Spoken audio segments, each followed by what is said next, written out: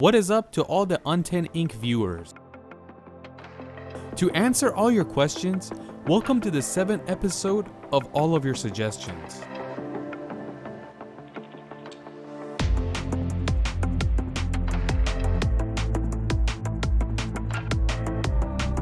Your guys' first suggestion is the biggest rocky planet in the universe.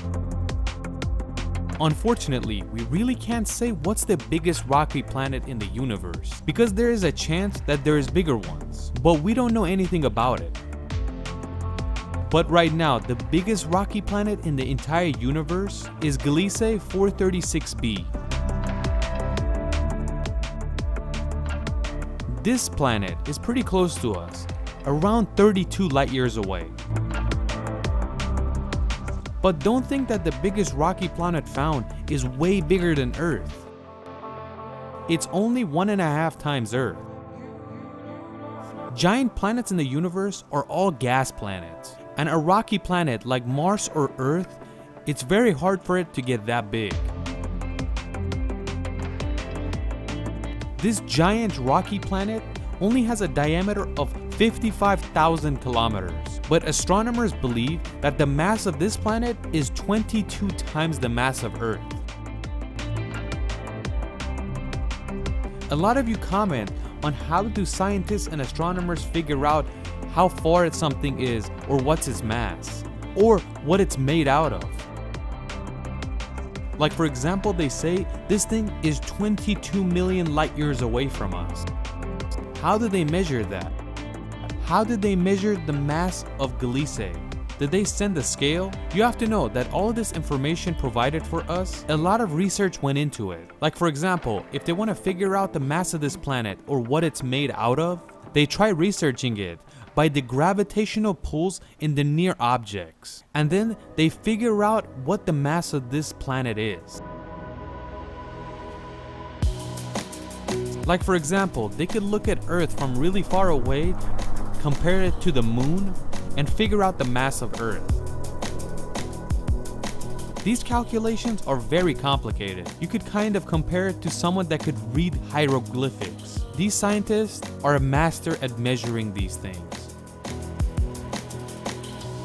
Either way, this is the biggest rocky planet we've ever found, and we don't have much more information about it. Like what's going on the surface, or is there anyone living on top of it, or no?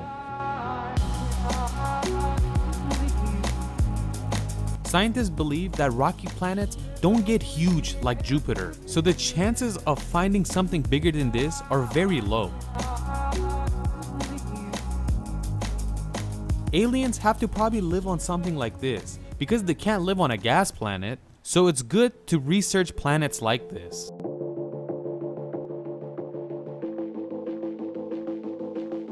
When James Webb goes up, let's see what it finds. Let me talk about James Webb for a little bit. There's a high chance that this thing will be launched right on time, because the rocket is ready and the telescope is good to go. They basically just have to set it up for launch. The next suggestion is one of the coolest beetles, the rhinoceros beetles. This insect is the powerlifting champion of the world. This thing can lift up to 850 times its own weight. If you've seen this video on Unten Inc., we introduce you to an insect that has very good pushing power. But this one lifts up the weight. It's kind of like a 100-kilogram person lifting 850 times his own weight. That means it can lift up to 8.5 tons, which is kind of like the weight of this semi-truck. There's a reason they call this the rhinoceros beetle, because it's giant. The big ones can be as big as 15 centimeters. You could kind of mistake it for like a mouse. This beetle uses its under horn to dig and its top horn to fight other males. And usually males fight over the female, and whichever male wins the fight gets the female. Not only is this the powerlifting champion, but this thing is found everywhere in the world, but evolution caused it to look different in each continent. Like a rhinoceros beetle in South America looks like this, and the Asian rhinoceros beetle looks like this. But in the beginning, they looked very similar to each other. If you see these, don't hurt them, because just like the insects you've seen in this video, they are very good for Earth and the environment. Like for example, one of the things it does, it moves around dirt and basically gives it more life. Just like we said before, this beetle is very harmless. It doesn't have any venom, it doesn't bite you, and unlike the American roach, it's not disgusting. And it doesn't want to be next to people like the American roach.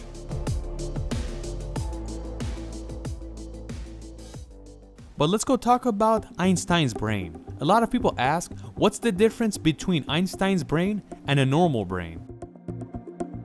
We first have to know that Einstein's brain is kept in New Jersey in a lab. The first thing we have to tell you is that it's 15% wider than a normal brain.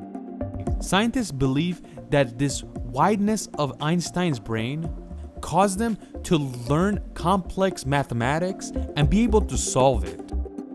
His brain didn't have more neurons than a normal brain, but the width of the brain caused the neurons to have a better connection, and that allowed him to solve complex equations. But let's leave the brain and go to space again.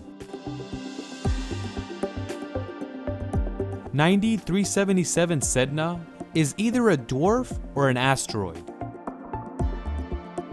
Astronomers have not been able to find out if this thing is a dwarf or an asteroid. Sedna is very close to us, only 13 billion kilometers. So it's kind of outside the solar system, and that's 3 times the distance of Neptune. Scientists believe that Sedna exited the solar system. Like they believe that Sedna was born inside the solar system, and over the billions and billions of years, it exited the solar system and got farther and farther. Either way, they're still researching it, and they will find out if it's an asteroid or a dwarf planet. Let's stay in space and go visit a spacecraft that was recently launched.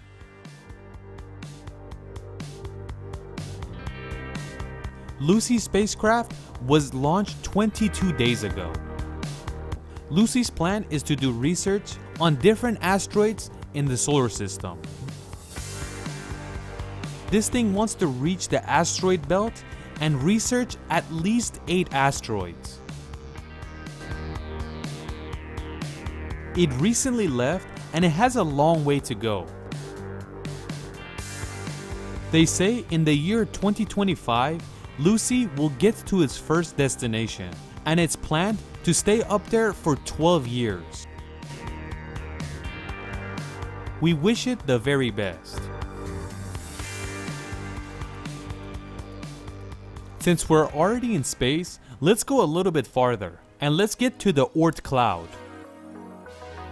These pictures you're seeing of the Oort cloud that is amazing are all frozen asteroids in space. But this is an idea of scientists.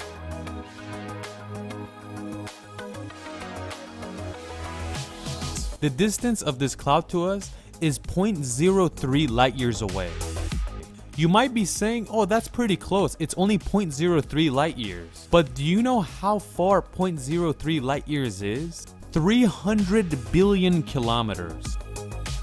You guys already know the Voyager and how fast it's moving through space. It has a speed of 61,500 kilometers an hour, and that's an insane speed for us. But do you know when it will reach the Oort cloud? In 300 years. And you should also know that the width of this cloud is 3 light years. So it's a world of its own in there. So what do you guys think is going on in this cloud? Another suggestion you guys told us is projects that are impossible. One of those is Exceed 4000. You guys already know about Tokyo. A little room is thousands of yen a month for rent. And that is why they wanted to build the biggest skyscraper in the world in Tokyo. A skyscraper that had a height of 4,000 meters. The length and width of this building would be 6 kilometers by 6 kilometers. And it was planned to be built in the ocean. It was meant to have 800 floors and 1 million people could live inside this thing. Basically, a city of its own, a city that has everything inside it. The designers of this building said they need 3 million tons of steel, and the budget they asked for was $1,700 billion. Some people say that Taisei Corporation, the company that designed this building, did all this for a publicity stunt, basically making their company look better by giving this design out. Some people make fun of Taisei Corporation that they did this all for clout. And something like this is impossible to build.